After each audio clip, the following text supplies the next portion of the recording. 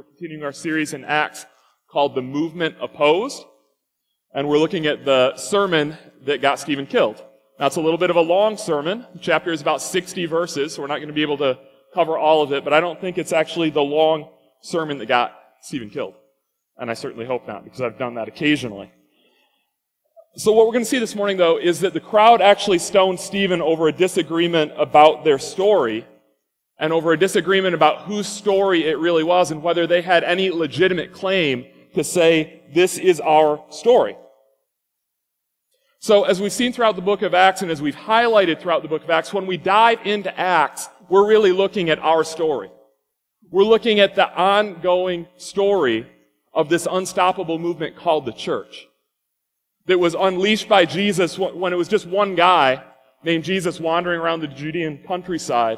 We saw this unstoppable movement of God begin, and it expanded from one man to 12 disciples, to 120 people, to 3,000, to 5,000, to many, many, many thousand, and ultimately to the ends of the earth. And we know that this movement made it to the ends of the earth because we're here. 2,000 years later, 2 continents away, across the Atlantic Ocean, we are here today because these guys were a part of a movement that was getting the job done and that was taking the gospel to the ends of the earth.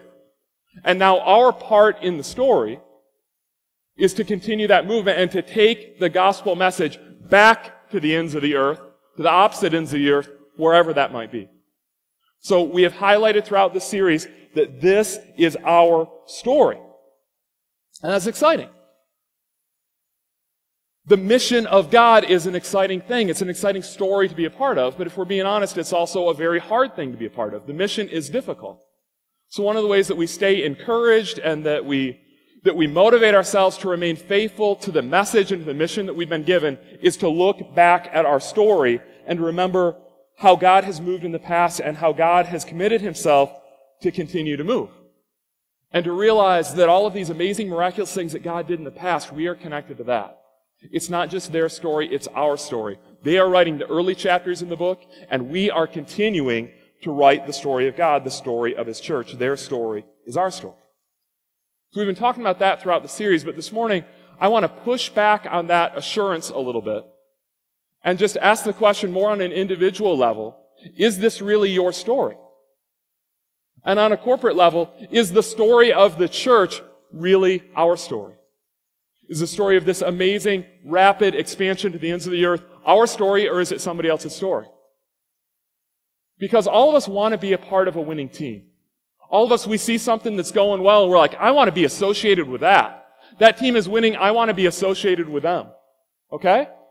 So we have this tendency, trying to puff ourselves up, trying to make ourselves feel good about ourselves, that we see a winning story and we say, I want to be a part of that.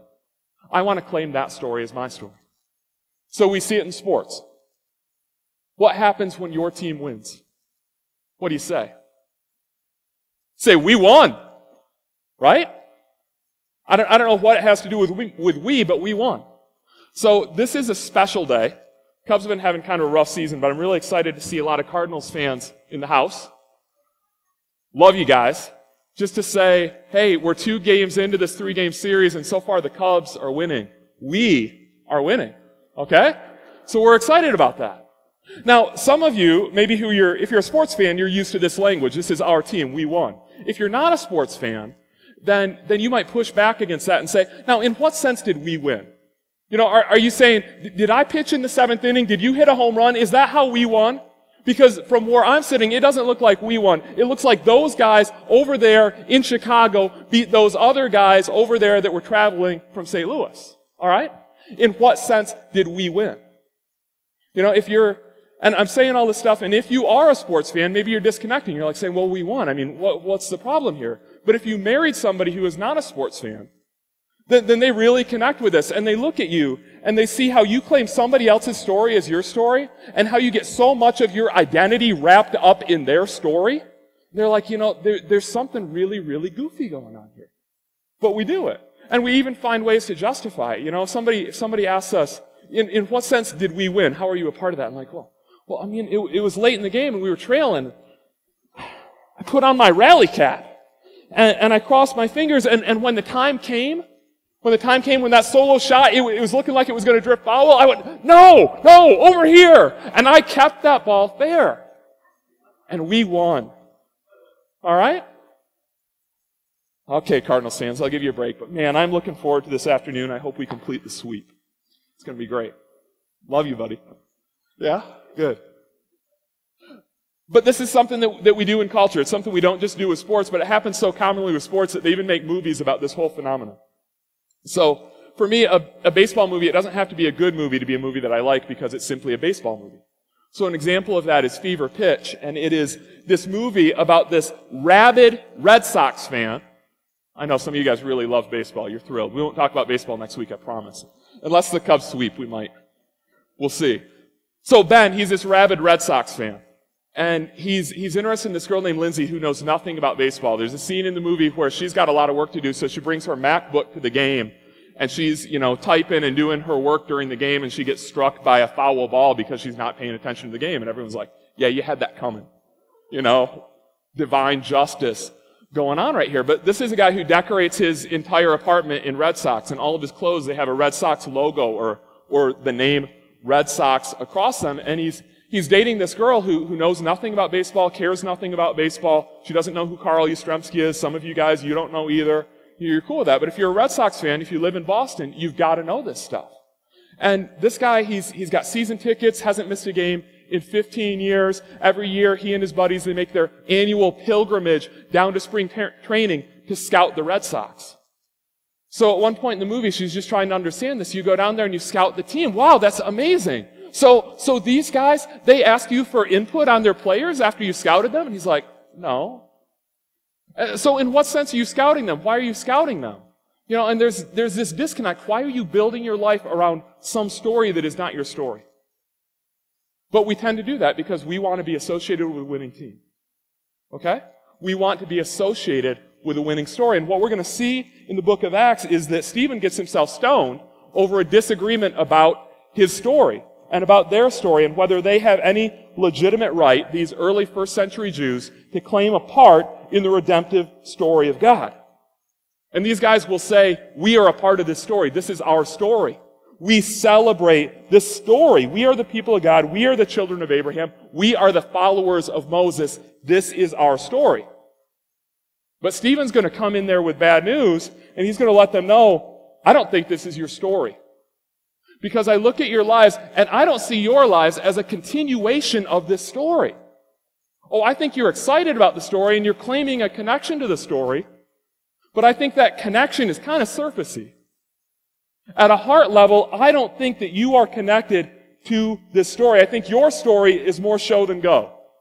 It's more appearance than reality. And he's going after them in a way that cuts at their identity. And they are ticked because they define themselves around this story of God and being the people of God. And he's saying, I don't think this is your story. So this morning, I want us to wrestle with the same question that Stephen is asking his audience to wrestle with. To ask the question, is the story of the church really our story? Is the book of Acts really our story? Do we stand in a long line of men and women of faith who have placed their faith in Jesus, who have surrendered their lives to Jesus, who lovingly pursue Jesus, and who sacrifice all that they are to see other people introduced to Jesus? Is that our story? Or are we just trying to jump on the bandwagon and say, hey, I kind of like this. I want to be associated with this winning story. So we're in Acts chapter 7, sermon that got Stephen stoned. The first question is, why is the crowd angry? Because we got this guy named Stephen, who we know to be full of wisdom and full of the Holy Spirit, who has decided to preach. He's preaching Jesus. He's preaching the gospel. He's preaching this message that you and I are really messed up. That we are broken, that we are sinful, that we are more wretched and sinful than we ever dared believe. And yet, through faith in Jesus Christ, through faith in His death and resurrection, we have the opportunity to be reconciled to God and to be more loved and accepted than we ever dared hope. So he is preaching these messages to these guys, and where is he preaching it? We get the impression that Stephen is going back into the synagogue to preach. So he's a Jewish boy. Just like the Christians were gathering for worship, the Jews were gathering for worship. The early Jews, the early Christians, they were Jews. So they had these Jewish gatherings where they're worshiping the God of the Old Testament and they're looking forward to a coming Messiah. Some of those guys, they realized Jesus is that coming Messiah, and they began to worship Jesus. And eventually they get kicked out of the synagogue. They go gather over here. But Stephen says, no, I grew up in the synagogue. I love these people. These people are my family. So I am taking the gospel and I am going back to them, and I'm going to preach the gospel in the synagogue. And he preached it with power, and the Holy Spirit moved, and people in the synagogue realized Jesus is our Messiah, and we are going to surrender our lives to Jesus through faith in Jesus Christ. All right? Which is great for the church as we see people leaving the synagogue to come into the church. But it's really bad for the synagogue. So the synagogue leaders, they are ticked. They are really frustrated that he is coming into their house and recruiting people to go over to his house. So opposition arose. And they secretly persuaded some men to say, we've heard Stephen speak words of blasphemy against Moses and against God. So they stirred up the people and the elders and the teachers of the law. They seized Stephen and they brought him before the Sanhedrin. They produced false witnesses who testified, this fellow never stops speaking against this holy place and against the law. For we have heard him say that this Jesus of Nazareth will destroy this place and will change the customs Moses handed down to us. So they've got two accusations against Moses. The first one is they got two accusations against Stephen, rather. The first one is you don't follow Moses. You are trying to violate his teachings that we've been following for 2,000 years. You are messing with Moses. Second accusation, you don't love God's temple. In fact, you want to destroy God's temple. And these are two charges that are more than enough to get a Jewish boy killed in first century Israel. And they're false charges, or at the very least, they're very distorted charges. You know, there's something that his opposition is trumping up to get him in trouble to try to get him killed. But they're taking these charges very seriously, and it's got the community riled. So verse 1, then they bring them all before the high priest, before the Sanhedrin, before the ruling council that has the authority to say whether he should be sentenced to death. Then the high priest asked him, are these charges true? And he replied to them, and I want you to see throughout his reply that it is very respectful and it is very relational. By the end, Stephen gets really fiery, and we're not surprised that the audience is ticked. But especially early on, he is just trying to love these guys well and get the message to them. So he replied, brothers and fathers, listen to me. Man, I love you guys. We are family. I've got a message that you need to hear from me. As a brother, as a son, as a part of your family, I want to tell you about Jesus. So he starts this story. And it's not just his story, but he's saying, guys, this is our story. So listen to me about our story. The God of glory appeared to our father, Abraham, while he was still in Mesopotamia before he lived in Haran. Leave your country and your people, God said, and go to the land I will show you. So Abraham left the land of the Chaldeans and settled in Haran. After the death of his father, God sent him to this land, where you are living now. He gave him no inheritance here, not even a foot of ground, but God promised him that he and his descendants after him would possess the land, even though at that time Abraham had no child. God spoke to him in this way, your descendants will be strangers in a country not their own, and they will be enslaved and mistreated for 400 years. But I will punish the nation they serve as slaves, God said. And afterward they will come out of that country and worship in this place. Then he gave Abraham the covenant of circumcision. And Abraham became the father of Isaac and circumcised him on the 8th day after his birth. Later, Isaac became the father of Jacob, and Jacob the father of the patriarchs. So Stephen is beginning to highlight for these guys, we are a family. We have a common heritage and story. You guys are my brothers. Abraham isn't just your father. Abraham is our father. We are in this together. This is our story that I'm telling. So don't get mad at me. I am one of your brothers. We share a story. We value so much of the same stuff. He reminds them that they have a shared heritage that is so important that every male in that community actually received a mark in his flesh, a removal of his foreskin to say, we are a part of this covenant community. We are in. So he highlights that for him and says, this is our story. We love our story. We share our story. He goes on in verse 9. Because the patriarchs were jealous of Joseph, they sold him as a slave into Egypt.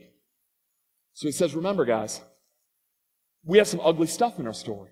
There is a jealousy that runs deep in our story. There is rivalry that runs deep in our story. There is some deep hatred in our family tree that is so deep that it caused our fathers to do unthinkable things to one another. So I want you to check yourselves and realize that what you were thinking about doing to me might not be the right thing. Because the patriarchs were jealous of Joseph, so they sold him as a slave into Egypt. But God was with him and rescued him from all kinds of trouble. He gave Joseph wisdom and enabled him to gain the goodwill of Pharaoh, the king of Egypt. So he made him ruler over Egypt and over all his palace. Then a famine struck all Egypt and Canaan, bringing great suffering. And our fathers could not find food. When Jacob heard that there was grain in Egypt, he sent our fathers on their first visit. Then Jacob went down to Egypt, where he and our fathers died. Their bodies were brought back to Shechem and placed in a tomb that Abraham had bought from the sons of Hamor at Shechem for a certain sum of money. Now, some of you are wondering, why all these details? Why capture these details in the Bible? Why go through these details in a sermon then? Why go through them in a sermon now? And it's because he's sharing their story. And every little detail that he sprinkles in there has a purpose. He mentions circumcision. He's going to come back to that later. He starts talking about promises and suffering and deliverance and the faithfulness of God, all of which he is coming back to later. And he's trying to paint this picture of a God who is faithful, of a God who does deliver. And he's trying to lay this out in a way that they are going to begin to see the parallels between the story of Moses and the people of Israel then and the story of Jesus. And how Jesus is the one who is to come after Moses. So Stephen, he's sharing their common story. He's building a lot of rapport. He's talking about deliverance from sin and suffering and keeping promises. But ultimately, he's trying to tell them the story of the coming of Jesus.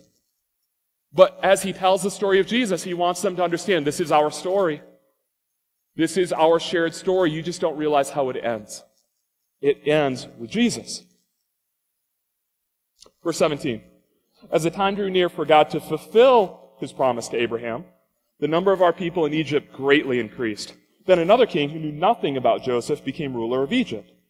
He dealt treacherously with our people and oppressed our forefathers by forcing them to throw out their newborn babies so that they would die. At that time, Moses was born. And now he's speaking their love language because Moses is the hero in the culture. Okay? Jackie Robinson of the day, as long as we're going with the baseball team. Driving some of you nuts. They loved Moses. So he starts talking about Moses. At this time, Moses was born, and he was no ordinary child. Moses was educated in all the wisdom of the Egyptians and powerful in speech and action. He says, you guys are accusing me of not following Moses, but I love Moses. I love Moses in a way that you don't even love Moses. I am trying to follow Moses here. Let's talk about Moses. When Moses was 40 years old, he decided to visit his fellow Israelites. He saw one of them being mistreated by an Egyptian, so he went to his defense, and he avenged him by killing the Egyptian. Moses thought that his own people would realize that God was using him to rescue them, but they didn't get it. And Stephen's sitting there thinking, guys, I want you to realize that God is trying to use me to rescue you. That God sent Jesus to rescue you. And you don't get it. Just like these guys didn't get it. You want to find yourself in the story? You're among the people who don't get what God is trying to do. That's what he's trying to communicate to them. But he's, at this point in the sermon, he's trying to do it as gently as he can. The next day, Moses came upon two Israelites who were fighting. He tried to reconcile them by saying, men, you are brothers. Hello, guys, we're brothers. Why do you want to hurt each other? Why are you fighting with your brothers?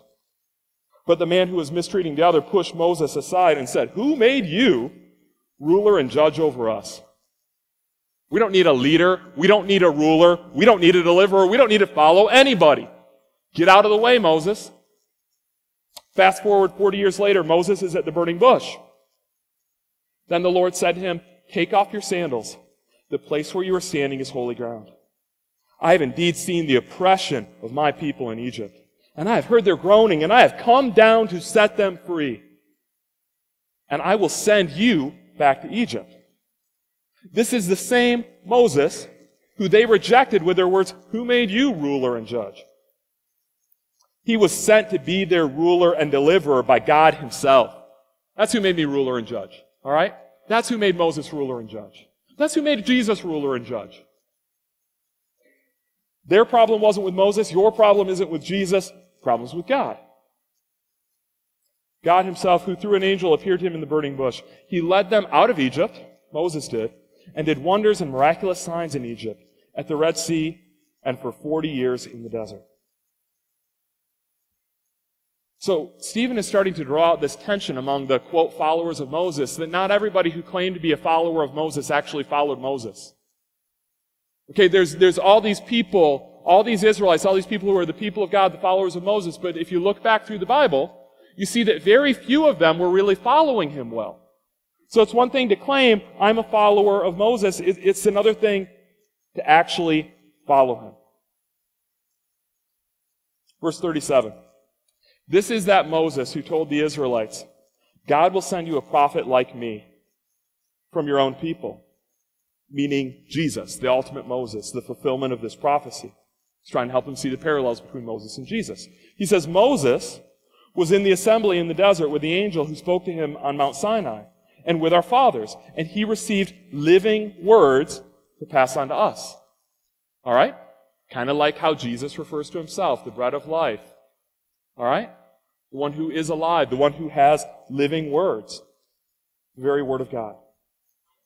But our fathers refused to obey him, just like you're refusing to obey Jesus. Instead, they rejected him in their hearts, and they turned back to Egypt, and they told Aaron, make us gods who will go before us. So they've been worshiping the living God. They get this little hiatus where Moses has gone up on the mountain for a few days. He's been gone a little bit too long. They've seen the thunder. They've seen the lightning. They've seen the miracles, all this stuff. But he goes away for a few days, and they're like, man, what are we going to do? We don't even know what happened to that guy. I know what we'll do. Aaron, make us gods who will go before us. We'll give you some gold. You fashion it into a calf, and we will declare this calf to be our God, and we will follow him. An incredible, goofy thing to do. You just made something with your own hands, and now you're worshiping it as God? But that's what they did. So they basically said to Aaron, Aaron, tell us a convenient lie that we will believe so that we can get on with our lives and not have to worry about obeying what God has told us to do. Tell us anything. It can be creative. It doesn't even have to be convincing. Just tell us, and we can repeat it back to ourselves until we all agree this is our God and we're going to follow in this direction. Forget about anything that God has told us to do. We are the people of God regardless. That's what these guys were asking for. And yet, they still continued to think of themselves as the people of God. That's how they saw themselves, but that is not how they lived. So God sent Moses, and he gave Moses these incredible, miraculous powers as proof, as evidence and proof, that he was from God. And now God, in this time, is sending Stephen with these incredible, miraculous powers to prove to them he is from God. And Stephen is pointing back to Jesus, who did even more miraculous things, and saying, hey, I'm just coming in the name of Jesus. I'm doing miracles in the name of Jesus. Jesus came to you, like Moses came to you, to prove that he is from God and that he speaks for God. And just like your forefathers didn't follow Moses, you're not following Jesus. But the crazy thing is, even though you don't want to follow Moses, even though you don't want to follow God, I see that you still want to be associated with God. You still want to be known as the people of God. You still want to shape some of your identity around that winning team, around that culturally acceptable team. He's saying, guys, I think this is kind of goofy. Do you want to follow him or not? But this is the game that we play. Most of us would say, I believe in Jesus. I am a follower of Jesus. But do we actually follow Jesus? Because that's the tension that he's pointing out to them. You claim to be the people of God, the followers of Moses, but you're not following Moses because Moses is pointing to Jesus. In our day, we say, I am a Christian, I follow Jesus. But do we follow Jesus?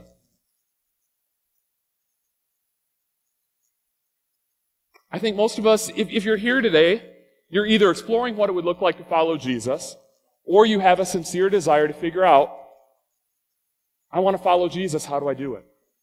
And yet we tend to fail to follow Jesus. Some of you guys know Francis Chan. He's a preacher. He used to be out in Simi Valley, California. I have no idea where he is now. But he has this great illustration where he compares Jesus' command to us, the Great Commission, go and make disciples. He compares it to me telling my daughter to clean her room. All right? So Jesus tells us, go and make disciples, and what do? We memorize the verse. A lot of you guys can quote it. Great Commission, into Matthew chapter 28. All authority in heaven and earth has been given to me. Therefore go, make disciples of all nations, baptizing them in the name of the Father and the Son and the Holy Spirit, and teaching them to obey everything I've commanded you. See, I can quote it. You know, thinking about memorizing it in Greek, that'd be pretty cool. We got this thing where Jesus commands us to go and do something. We say, okay, I'm going to memorize it, or I'm going to gather a bunch of people in my room, and we're going to talk about what it would look like to maybe obey what Jesus told us to do. Now, what if it's Chloe's day to clean her room? And I tell her, Chloe, go clean your room. She comes back 2 years later and says, Daddy, I memorized what you said. Chloe, go clean your room. I can tell you in Greek. She wouldn't do that because she knows that would not go over well. She knows that she would not get her allowance that week because that is not obedience. It's clever, but it's just a distraction from obedience. All right? We want to say, I follow Jesus, but often we do not want to actually follow Jesus. Somehow we believe that as Christians, we can call ourselves followers of Jesus without actually following, without actually obeying. That we can say, His story is our story, even though we're not taking any active part in the story. All right, so there's two accusations. So far we've been talking about the accusation that Stephen was trying to undermine the teaching of Moses. And Stephen, he's coming back at them and saying, here's the deal. I'm with Moses. I am with Moses, and Jesus is with Moses. And frankly, as Moses crazy as you guys are, I don't think that you're with Moses, because Moses was just there to point you to Jesus, and you're not following Jesus. So whose story really is this? Moses' story is the story of Jesus. If you're not with Jesus, you're not with Moses. That's what he's starting to draw out. He's going to say it a lot more explicitly in just a minute. But that's just the first accusation. The other one, look at it really quick. He's saying, you don't love the temple. You hate the temple. You want to destroy the temple. Here's what he says about the temple, verse 44. He says, our forefathers, they had the tabernacle of the testimony with them in the desert. It was the portable tent version of the temple that they initially had. It had been made as God directed Moses according to the pattern he had seen. Having received the tabernacle, our fathers, our family, our story, our fathers under Joshua, brought it with them, and they took it when they took the land that from the nations God drove out before them. It remained in the land until the time of David, who enjoyed God's favor and asked that he might provide a dwelling place for the God of Jacob. He says, you know what? I'm looking at my palace. It's really nice. God, your place is it's just this tent. I want to make you something nice. But it was Solomon who built the house for him. However, the Most High does not live in houses made by men. As the prophet says, heaven is my throne and the earth is my footstool. What kind of house will you build for me, says the Lord? Or where will my resting place be? Has not my hand made all of these things? In other words, what's the big deal about the temple? The temple's really lovely. The temple's really pretty. The temple is sacred. But at the end of the day, it's just a building. And God cannot be contained in a building. All right? It's a nice building. It's lovely. It's a great place to gather and worship God. But we are not about buildings. God does not live in buildings. You go back through early in the story of Acts, he says, at the day of Pentecost, the Holy Spirit descended, and he said, from now on, my dwelling place is going to be with men. He says, you want to know where God lives? God lives inside of me. The reason that you guys are still so excited about the building is that you're not a part of the story of God. You missed out on your story, and you're still excited about this building because you think God lives in a building. But God lives in His people. And if you were continuing to move forward with a story, guys, you would know that by now. You're not over the temple yet because you're not a part of the story. You missed the Messiah. This isn't your story. And then he just gets fiery and he just lays it out there. You stiff-necked people, you stubborn people with uncircumcised hearts and ears. Remember, circumcision means that you've been set apart for God. He says, I look at your heart, I look at your ears, and I see no evidence of being set aside for God. You want to be associated with God, but I don't think you're a part of His story. You are just like your fathers. You always resist the Holy Spirit. He says, read back through your Bible. Was there ever a prophet that your fathers didn't persecute? They even killed those who predicted the coming of the righteous one, who predicted that Jesus was coming, like Moses. He wasn't killed by them, but he predicted Jesus. And now you have betrayed and murdered him. You who have received the law that was put in effect through angels, but have not obeyed it. He says you memorized it, you can quote it, with tears in your eyes you sing about it, but man, do you live it? In other words, I don't think you're a part of the story. I don't think you're a part of this team. In fact, I think you are playing for the opposite team. But when they heard this, they were furious and they gnashed their teeth at him. Because this is their identity. This is how they saw themselves. This is all they had. And this is one of the most common reactions that you get as you try to share the gospel with people who are religious. Because this audience was supremely religious.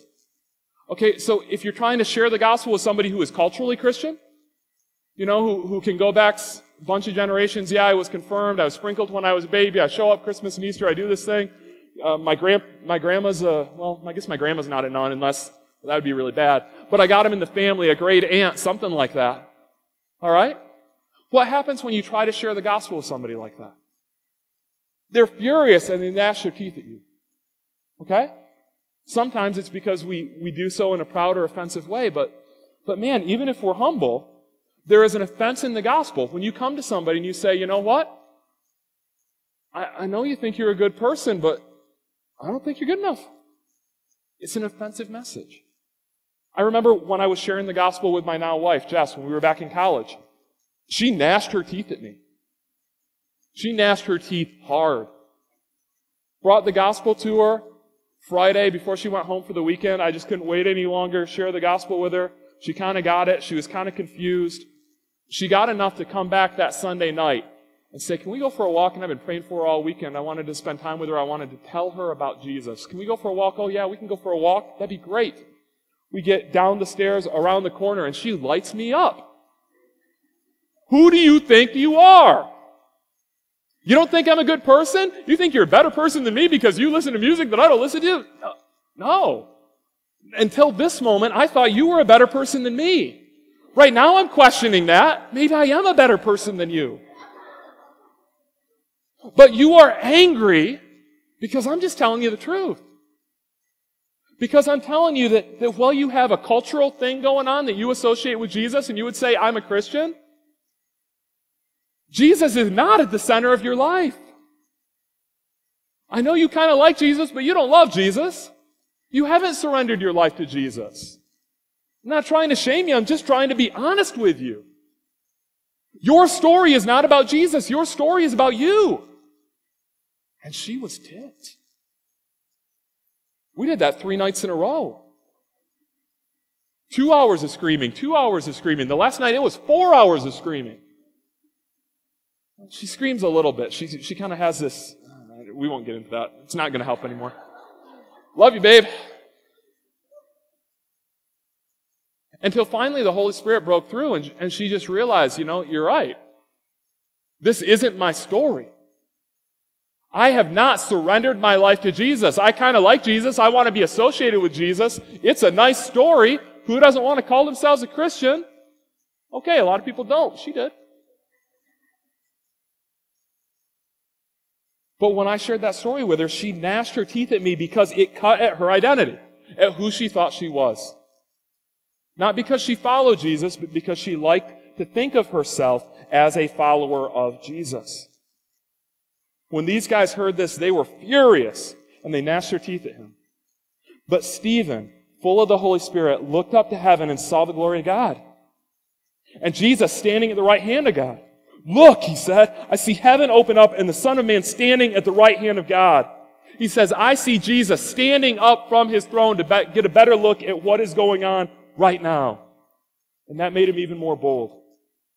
At this, they covered their ears and yelling at the top of their voices, "Ah!" They rushed at him, dragged him out of the city, and began to stone him. While they were stoning him, Stephen prayed, "Lord Jesus, receive my spirit." Similar thing to what we see Jesus praying. Then he fell on his knees, and just like Jesus, he cried out, "Lord, do not hold this sin against them." When he had said this, he fell asleep. Is that your story? Are you so overwhelmed with the gospel that if people were throwing rocks at you, your first thought wouldn't be, how do I get away from these people? Or, God, would you strike these people down for persecuting me in your name? But your first thought would be, God, would you forgive them? God, I love these people, and I know I ticked them off because I was honest with them. But God, I love these people, and I don't want you to hold this sin against them. They are killing me. Man, but what I want is that they would come to know you. I don't want vengeance. I want grace for them. Is that how you process the world? Has the gospel grasped your heart in such a way that you would extend that sort of grace? Has the gospel grasped your heart in such a way that when you think about your neighbor, you don't think with a lot of frustration about the fact that his dog is continuing to poop in your front lawn. But you think, oh, my neighbor needs Jesus, and I want to tell him about Jesus. At all costs, I want to tell him about Jesus. Even if he's going to be ticked at me for being honest with him about Jesus, I just want my neighbor to know about Jesus. Is this our story? Are we allowing our hearts to be transformed by the gospel in such a way that we would make it our story? And what would it look like if we did? What would it look like if this church spent the entire week living like Stephen lives? What if we went out there, grasped by the gospel, impacted by the gospel, overwhelmed by the gospel, so much that we would show grace to people, and that we would proclaim the name of Jesus, believing that that is the most loving thing that we could do? How do we get there? Because a lot of us would say, I want to follow Jesus. It's not that I'm trying to play games with Jesus. I just don't know how to follow Jesus. I've got a New Year's resolution every week, but it doesn't seem to be changing the way that I follow Jesus. I don't feel like my story is getting any more aligned with his story, or my heart any more aligned with his heart. Best thing I can say, it's great to pray, it's great to get in his word, it's great to get in community, rub off on other people, but I think at the core of it is that we continue to go back to the gospel and we continue to reflect on what Jesus has done for us until we see ourselves transformed by his actions towards us that affect our actions towards others. And that's exactly what we see with Stephen. We talked about it last week, that there's this incredible parallelism between Stephen and Jesus, the way that Stephen preached and the way that Jesus preached. The way that Stephen died and the way that Jesus died. That his closing words are essentially the same as Jesus. Father, forgive them, for they don't know what they're doing. I want grace for them, not judgment. I want my life to be like the life of Jesus. I want to imitate Jesus. How do we do that? We do that by reflecting on Jesus.